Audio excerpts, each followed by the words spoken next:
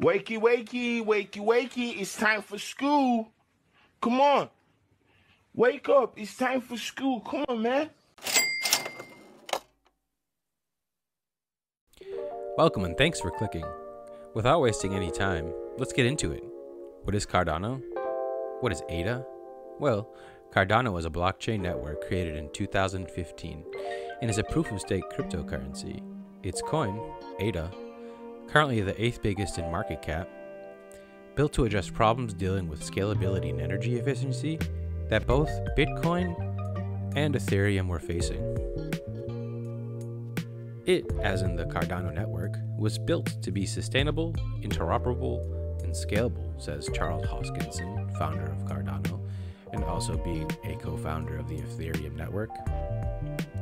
Cardano, the network, is named after Girolamo Cardano, an Italian mathematician from Pavia, Italy.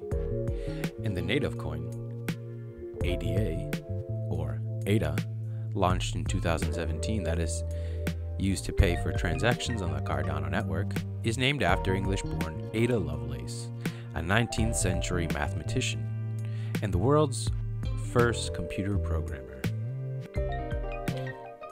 The total supply of the coin is 45 billion, with just 35 billion ADA in circulation, according to CoinGecko at the time of this recording, with ADA having an all-time high of $3.10 in September of 2021. Now, let's go back and talk a little bit more about Cardano and its network, and how it differs from other Layer 1 blockchain networks. The Cardano network is split into two different layers. First, we have the settlement layer, and then, second, we have the computation layer. Let's start with the settlement layer. The settlement layer job is to keep track of all Cardano account balances and how many coins on an account has, including the native coin, ADA. This is Cardano's decentralized ledger, which is where all transactions are kept. The second layer on the Cardano network, called the computation layer, in the computation layer is where all the computing and calculation behind the transfers happen, and also where smart contracts run on Cardano's network. Cardano's network allows its users to continue to transfer and settle payments even as the computation layer is being upgraded. And we have already seen some of these upgrades as well. Like, for example, the Alonzo upgrade back in September of 2021, which then brought smart contracts functionality to Cardano. As well, at that time, the high for ADA, like we spoke about earlier, of $3.10. Cardano uses a programming language called Plutus for their smart contracts, which Plutus is described as a smart contract-oriented programming language built for developers to create dApps, decentralized applications. Tokens.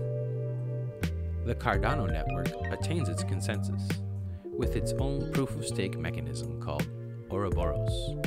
Ouroboros permits its users to earn rewards in two different ways. One of those ways is to run your own stake pool, and the second is to stake your ADA into an already existing pool, which is similar with many other proof-of-stake Layer 1 blockchains. If you don't currently have the resources, or unable to run your own validator on the network, your own pool, you can delegate your own stake, your own coins, your own ADA to another validator and your coins in a staking pool to earn rewards and receive ADA in return, all while helping to secure the Cardano network. Staking on the Cardano network is also a bit different than with other blockchains. The first being there is no lockout period. When you stake your coins, you are actually staking your Cardano address. All of your ADA coins are considered to be staked, but with a no lockout period, you are able to keep transacting with your coins at any time. And when the time comes to issue your staking rewards, a snapshot, is taken, and your ADA balance at that moment will be used in order to calculate your rewards. The second way in which staking with Cardano is different, there is no what is called slashing, which we see in other layer 1 blockchains. Slashing is used to protect the network in case of a malicious validator trying to create a fake block on the chain. Part of their stake is slashed, taken, and it's gone forever. However, Cardano mechanisms work with zero punishment, so there is no slashing here. Instead of Cardano taking or slashing such acts, the network uses a game theory and math-based models to ensure that honest actors are rewarded properly, while malicious and fraudulent ones receive nothing. That's a general outline of the tech behind the Cardano network. The developing and flourishing ecosystem that makes use of the technology began to form back in 2021, and since that time we have begun to see NFTs on the network, along with DEXs and Cardano DeFi projects like ADA protocol.